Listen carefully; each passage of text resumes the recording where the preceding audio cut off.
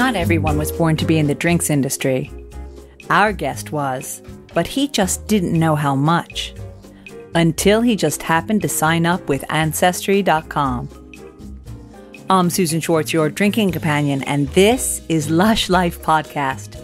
Every week we are inspired to live life one cocktail at a time by the best in the industry. Johnny Neill knew all about his father's connection to the gin world from as far back as the 18th century. But it took a membership to Ancestry.com to find out that the other side of his family was busy making whiskey at about the same time. Now with the success of Whitley Neill, he's making expressions tied to the culinary proclivities of specific members of his family, quince, raspberry, and now his own. He's here today to tell us how it all came to be. Upbringing was varied. I was born in the Northwest, so in Warrington General Hospital. I spent a little bit of time there, perhaps 4 years, and then my parents moved all the way down to Devon in the West Country. So we grew up on a little farm just outside Exeter in Devon.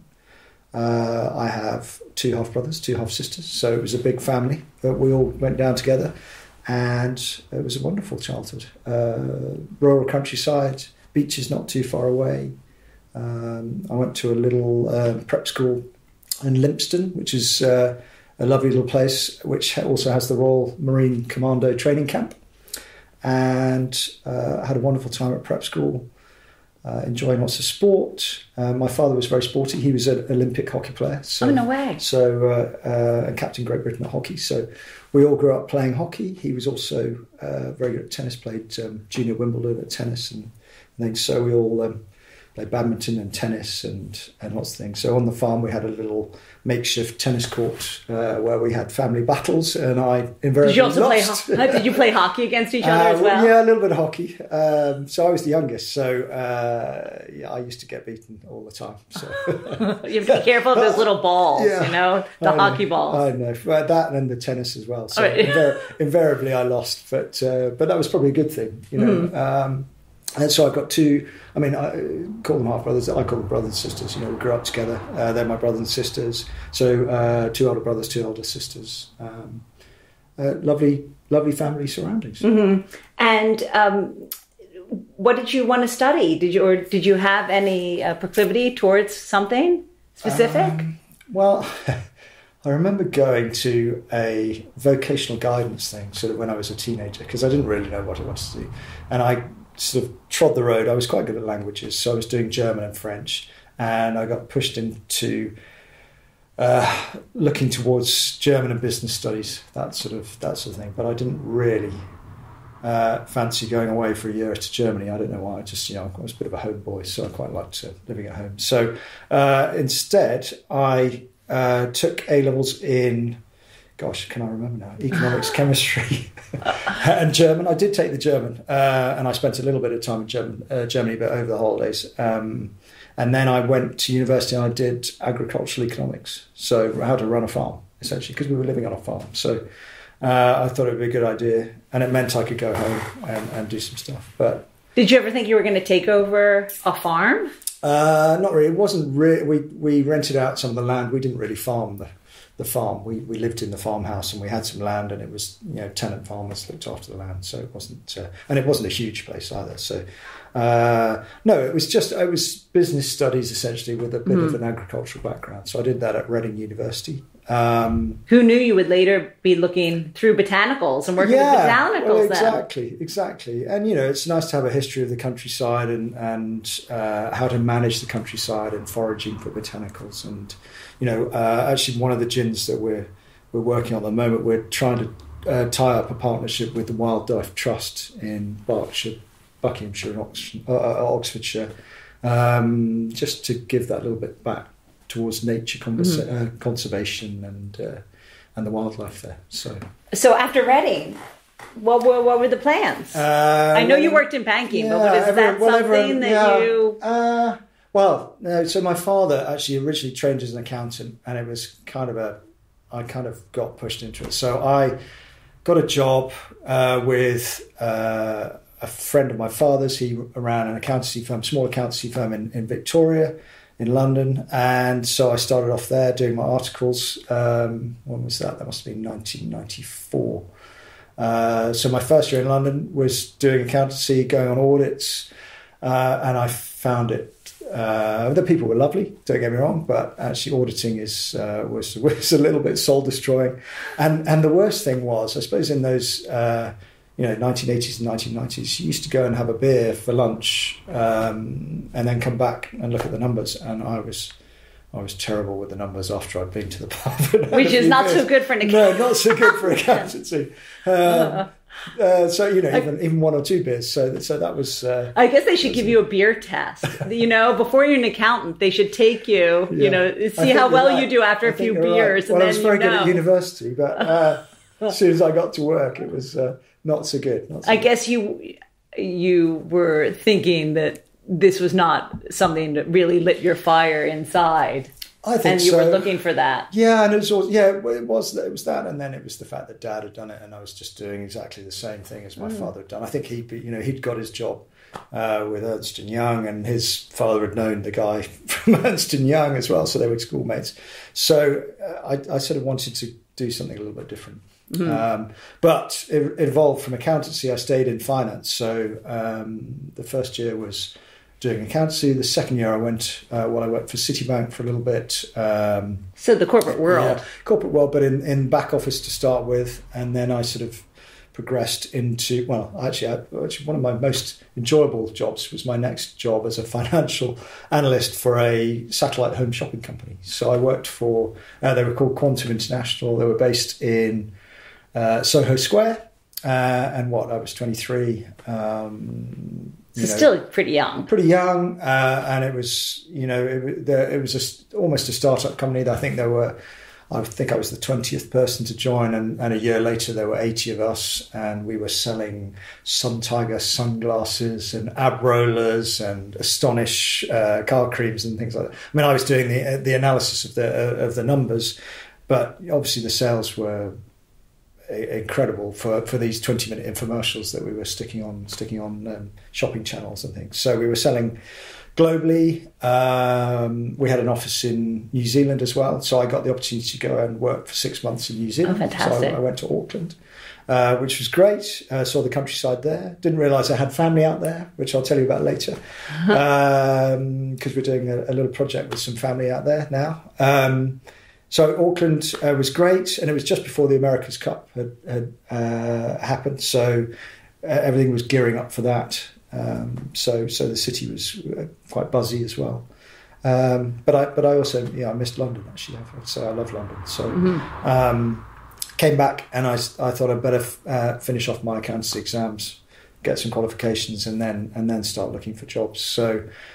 I came back and I studied for a year, took my management accountancy exams, and then I got a job with a city firm called Henderson Global Investors.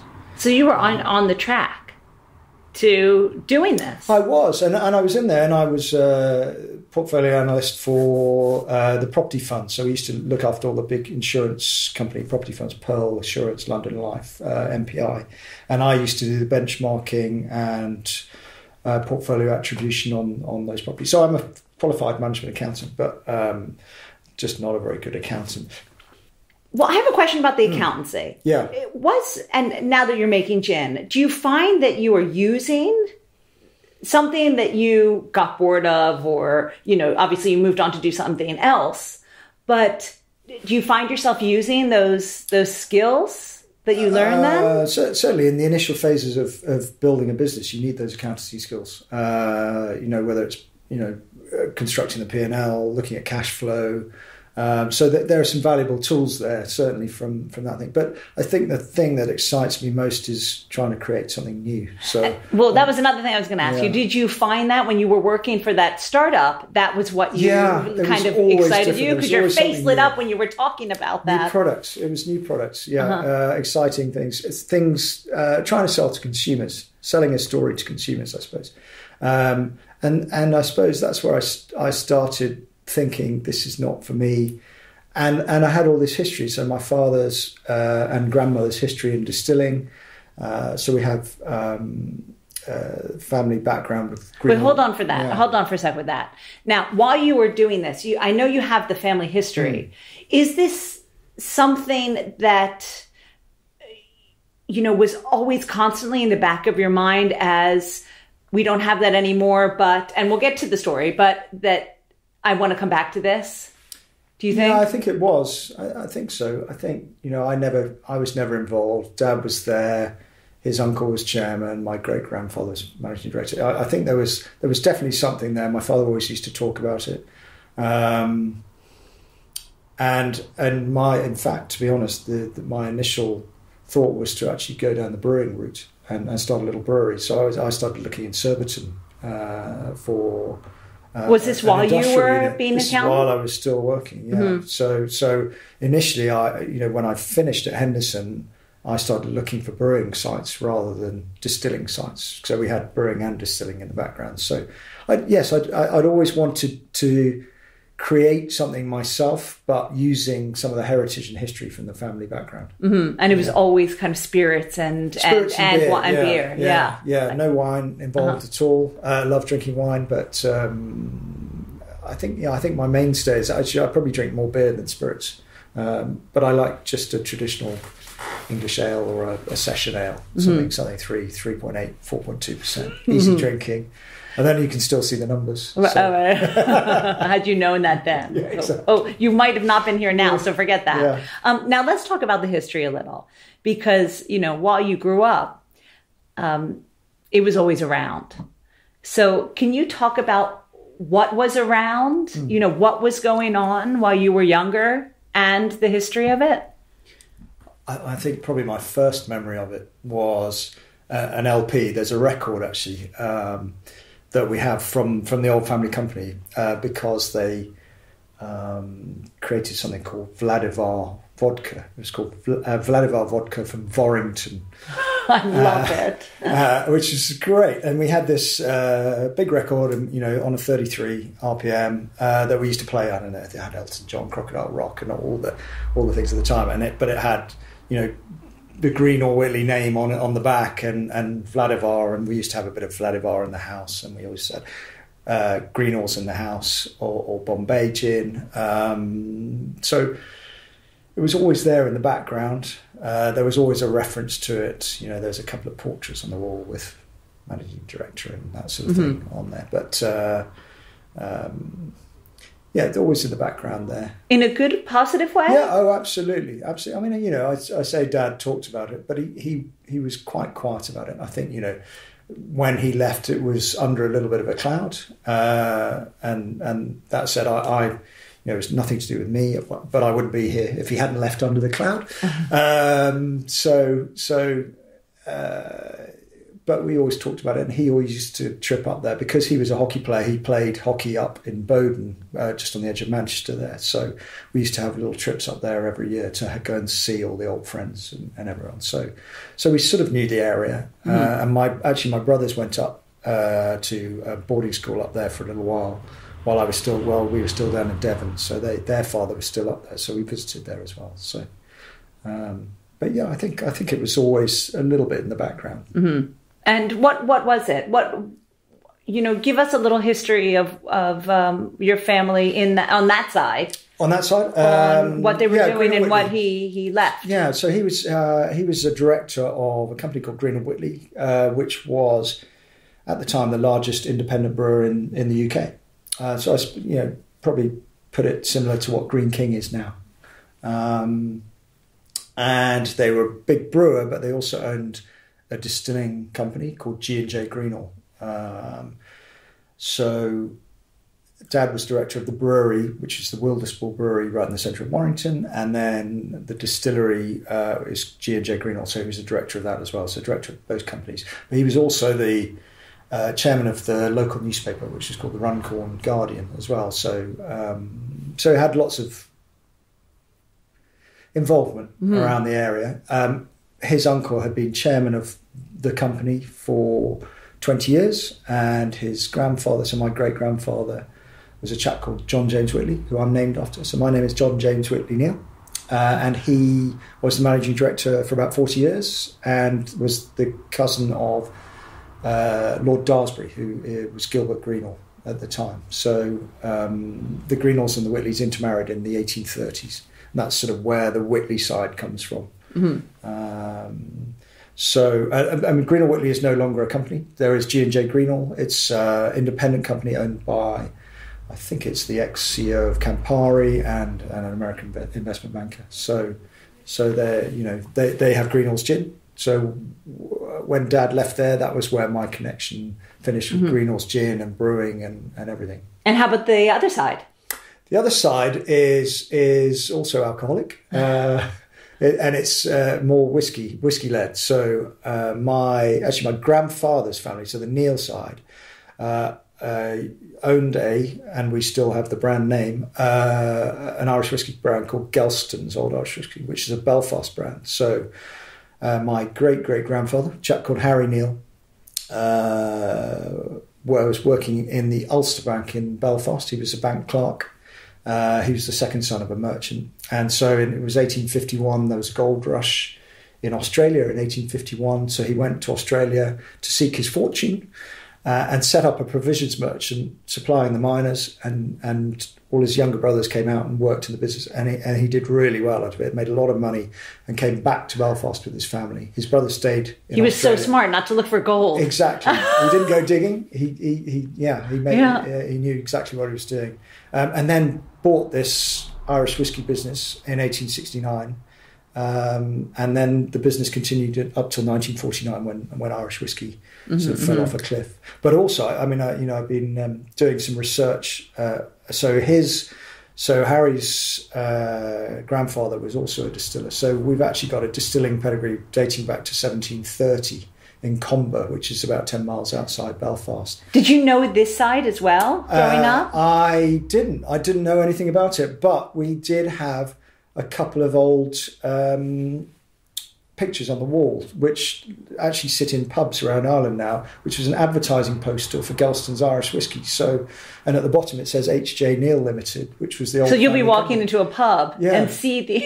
You would in Ireland, but not over here. But and then we've got a couple of brass trays with the old branding on and everything. So that's why with what I've been doing with the gin and something new, something exciting, we decided to resurrect the brand about 3.5-4 years ago. Well, with all this excitement of wanting to start, you're going to start a new phase in life, you're giving up the accounting, there's a lot of kind of burden of history on your shoulders. Where did you think you would even start? Yeah, well, it wasn't just that as well. I had children on the way too. So, it was 2000. That's a different kind of burden. Yeah, that was another burden. I know what kind of burden I must have been. That's a financial one too. Financial too. I didn't know where to start. I mean, it was talking to people. Yeah, when you started. Yeah. Gin was not. What was it? 2004 or so. Yeah, right. Yeah, absolutely. Gin wasn't what it was right now. It was kind of where it was when your dad left the business. Yeah, it was. I think it was a little bit further ahead. You had Hendricks, you had Miller's. They'd started things off 1999, 2000, 2001. So there was a little inkling. But actually, I don't think that would have mattered to me. I just wanted to do it. I was passionate about developing something. So I was talking to people. So having done a lot of research on the brewing, I went and did a brewing course up in Sunderland. They have a fantastic brewing course up at the university there. I came back and then it was just difficult to find a site, and then the logistics and pieces at the time for one person alone to develop a small brewery was just mind-boggling. So and quite scary. So what I decided to do was step away and then I looked at gin, and I didn't have a huge amount of investment behind me, so I started looking at ways of doing gin cheaply to start with, in terms of let's go and talk to the distillers who are making gin and create our own recipe and then develop it from there. And so we've evolved from that to now owning, distilleries and selling lots of bottles. But it was very much hand to mouth. And then there was the exciting part, which was looking for bottles, doing the branding. trying to develop a recipe, but then wanting to develop a story behind the recipe. So that was the interesting and fun bit as well. You had some of the story already, but as for the liquid, did you have a recipe to start off with that you knew about, or not at all? No. And were you a big gin drinker? Loved gin. Always had to make Dad 2 martinis a night. So how did he like it? He was wet. He liked his wet. I'd prefer mine dry, but he was and a specific gin. He was always drinking the Greenhorse gin. So at home. So obviously I switched him on to Whitley Neill. But of course now he was my biggest customer for a year and a half. So, but it's kind of sweet that he was still on brand. Absolutely, and supportive that way. Yeah, no, very much so, very much. I think he was a little bit anxious about what I was doing, but I think it's turned out okay in the end.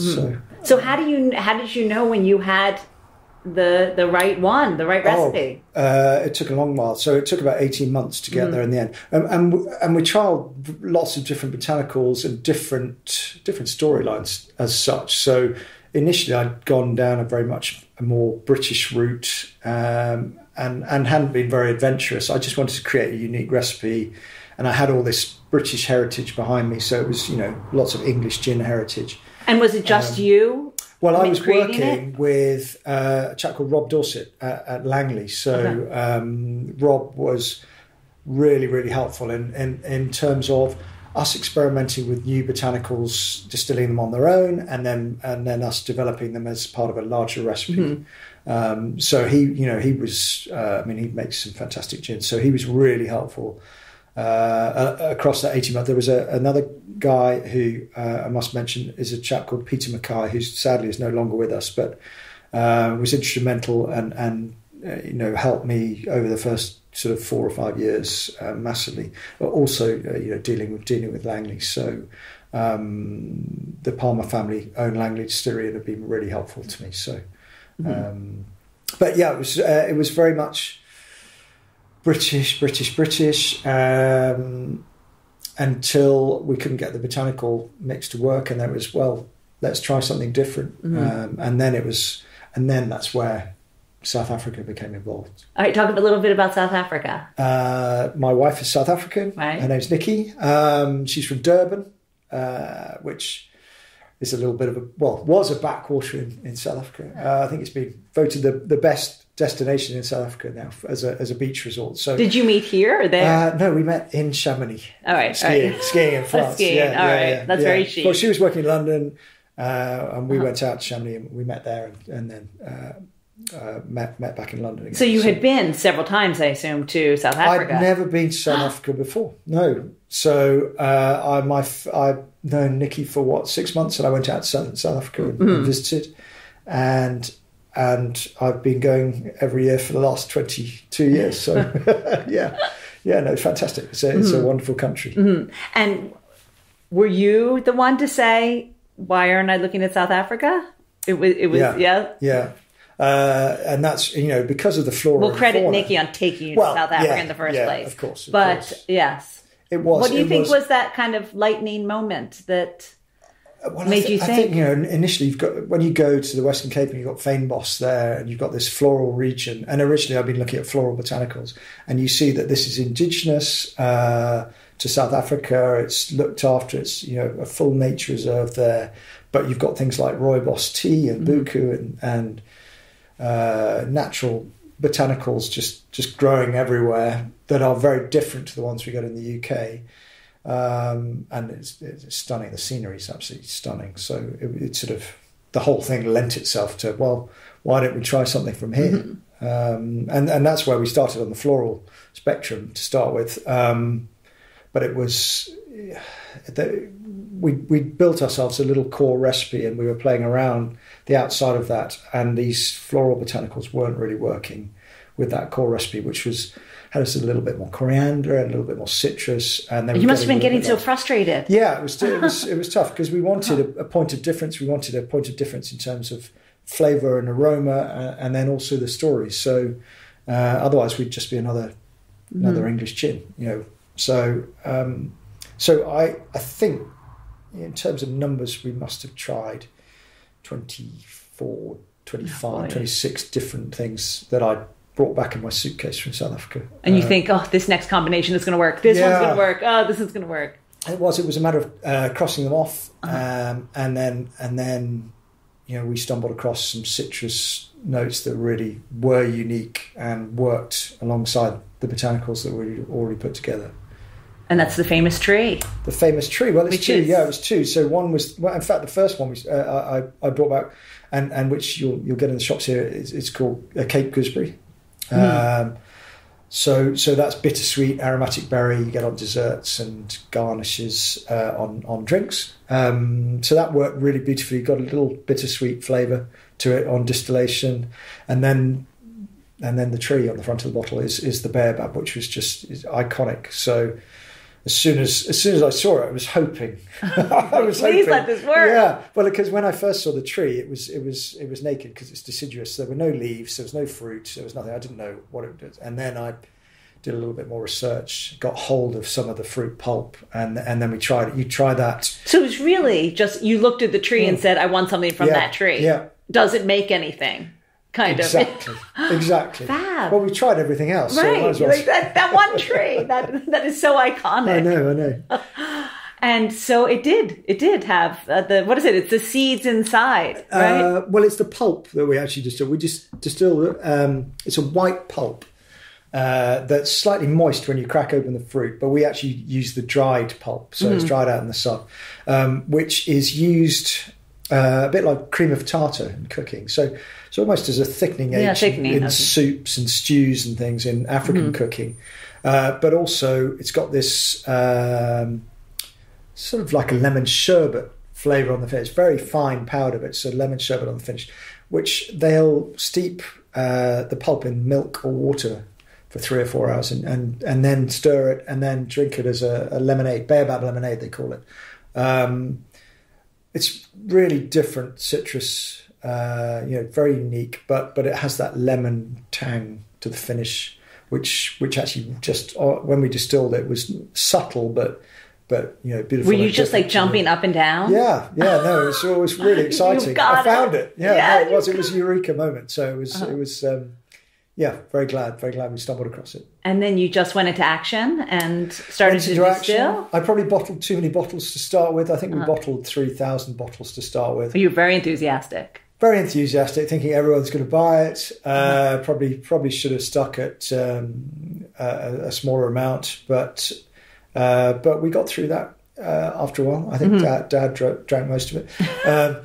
Parental support. Yeah, and then you want to get to a stage where you start off, but you also want to be ready to start. And I think when I started, I wasn't quite ready with the packaging and everything like this. So the packaging has evolved quite dramatically over the last sort of 15 years, where I had a clear bottle with a bell shaped, looked like a little bit like a pot still.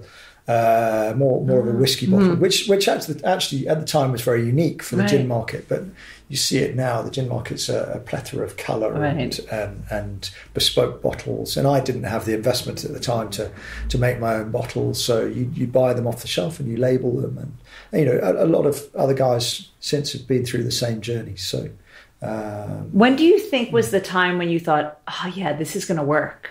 I mean, was it right from the beginning, or was it a certain sale, or you started working with someone? I started working in the on trade. So I did a presentation on Trafalgar Square. There used to be a bar called Almanac, which it's now a Fuller's pub, I think, right on the corner of Trafalgar Square.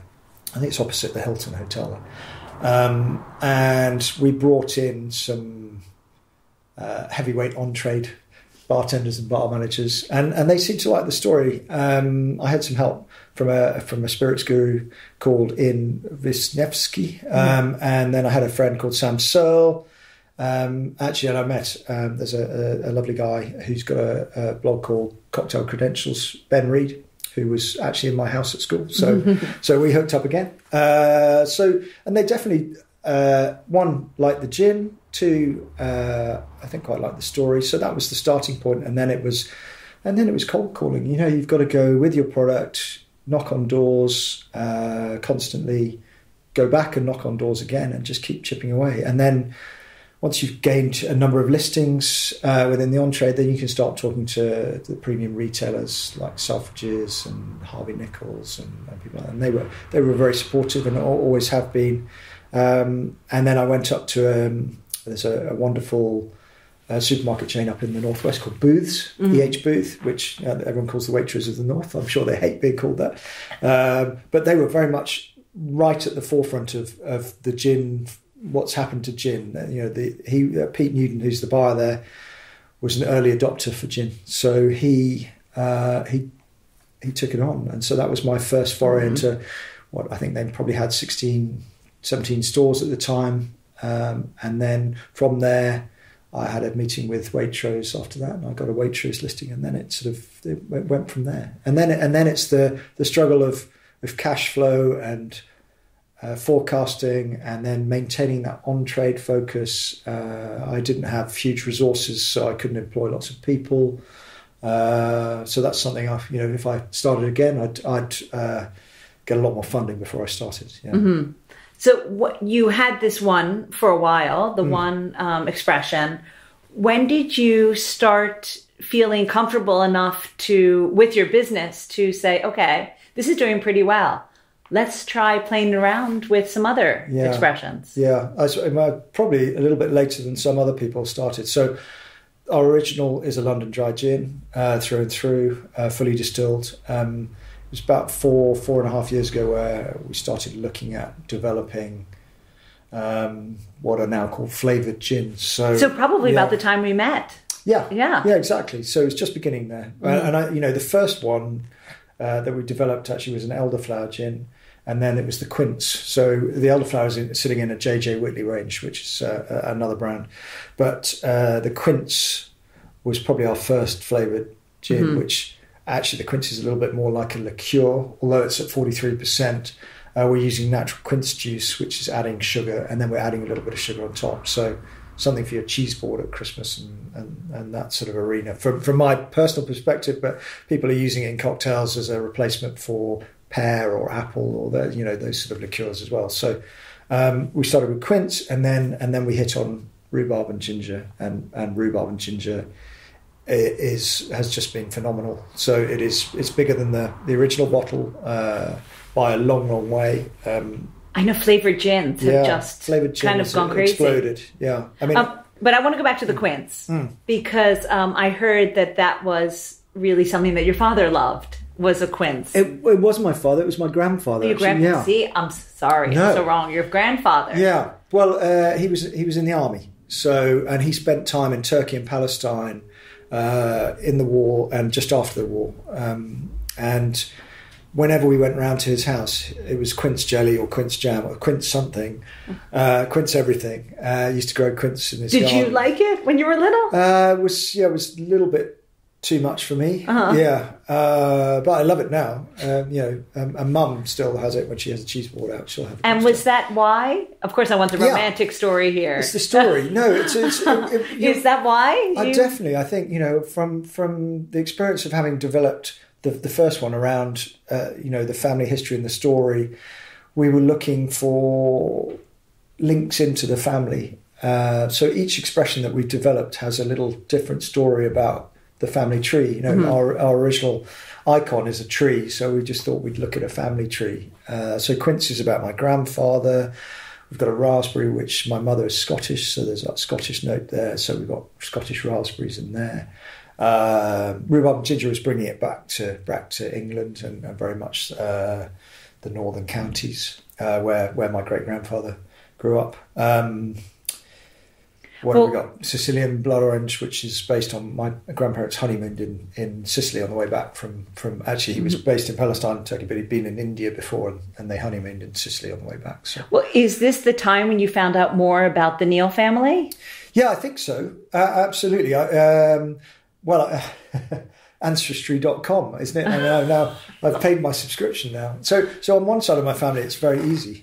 I've got a lot of, it's all written down on the Neill side because Weirdly, in the 19th century, I think it was late 19th, early 20th century, the record office in Dublin was burnt down. So a lot of Irish families find it very difficult to go all the way back. I mean, you're looking at gravestones, individual gravestones, and half of those, all the writing's been wiped off now. So I had a little bit of a family tree on that side, going back, a little bit further than Harry, back in he was around in the sort of mid-19th century, 1831, I think he was born, and then another 2 generations back. But then I found out a little bit more about his grandparents on his mother's side, so the Riddles from Comber, and so that's the Irish distilling side that goes back to 1730. Yeah.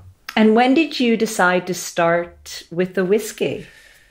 Well, this is what you were saying earlier. When I had a sort of a more solid foundation with everything else, it just seemed natural to have something else, a brown spirit, sitting in the portfolio. And Irish whiskies, like gin, been growing at a fast pace.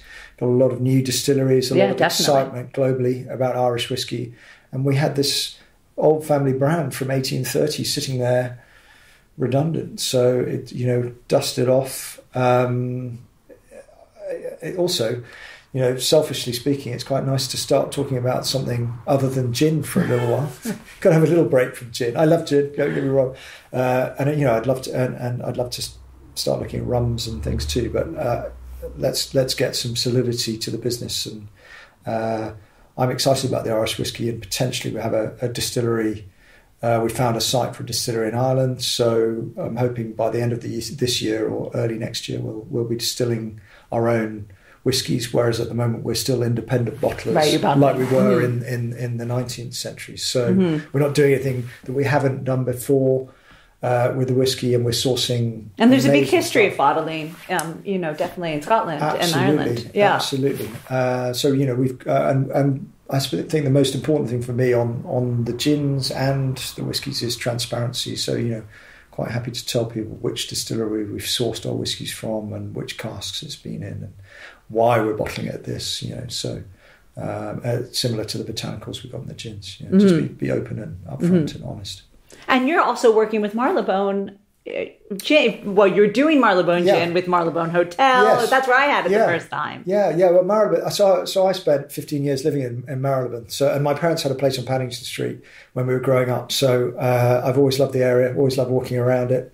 And it's one of the best areas in London. I mean, I know we're in Kensington now, but there's already a Kensington gin. So why not? There's a pleasure gardens there. It's got a lot of history of flora and fauna, so it just seemed natural. It's just great to have a partnership with the Marylebone Hotel. They've been really helpful, and it gives us a little home.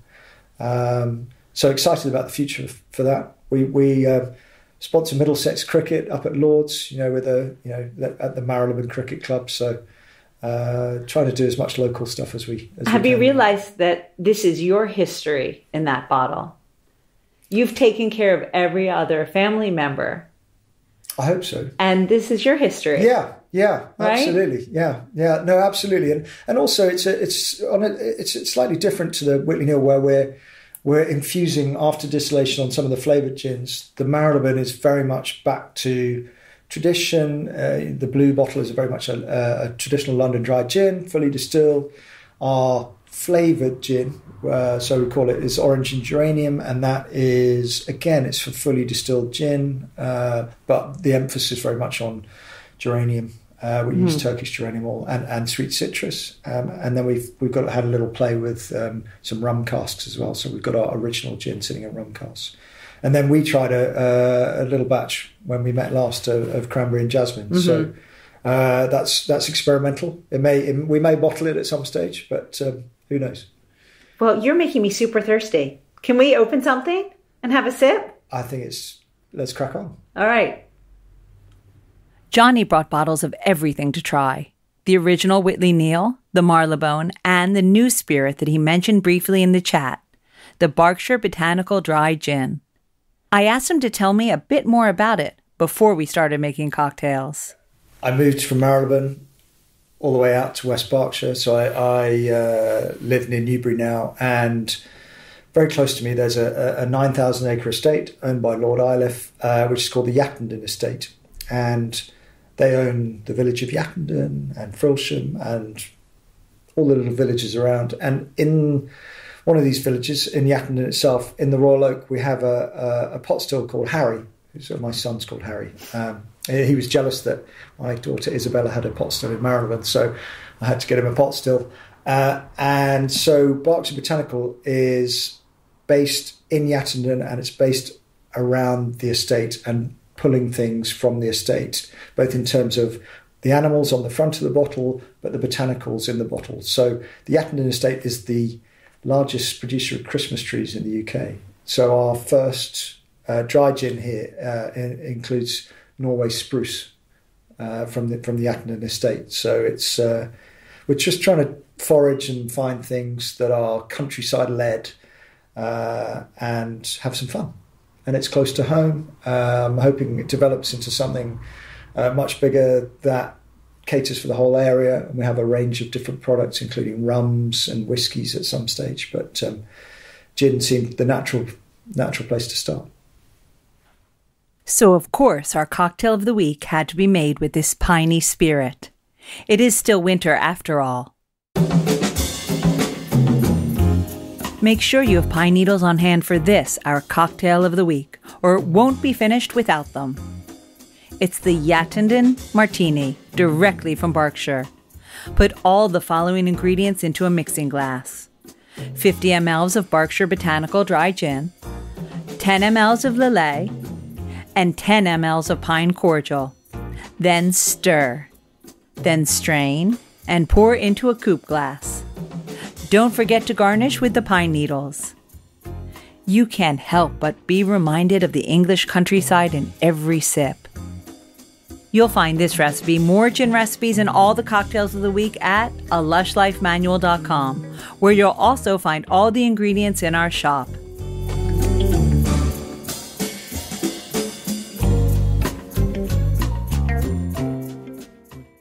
I met Johnny on my first ever press night. I had no idea what a life that one night would lead to. I know I wouldn't be here now on this side of the mic, that's for sure. We ate a very Durban-centric dish called bunny chow, accompanied by a Whitley Neill cocktail. And that was over 5 years ago. If you live for Lush Life, would you consider supporting us by buying us a coffee? Just go to buymeacoffee.com/lushlife, and you can donate once or monthly to make sure we are still here every Tuesday. Theme music for Lush Life is by Steven Shapiro and used with permission. And Lush Life is always and will be forever produced by Terra and Simpler Media Productions. Which leaves me to say the wise words of Oscar Wilde, all things in moderation, including moderation, and always drink responsibly. Okay, the second part was mine. So next time on Lush Life, we have one of the stars of the bartending world, winner of the Diageo World Class Competition, former head bartender of the Savoy, and now owner of one of the sexiest bars in London. Yes, it's the one and only Eric Lawrence. Until that time, bottoms up.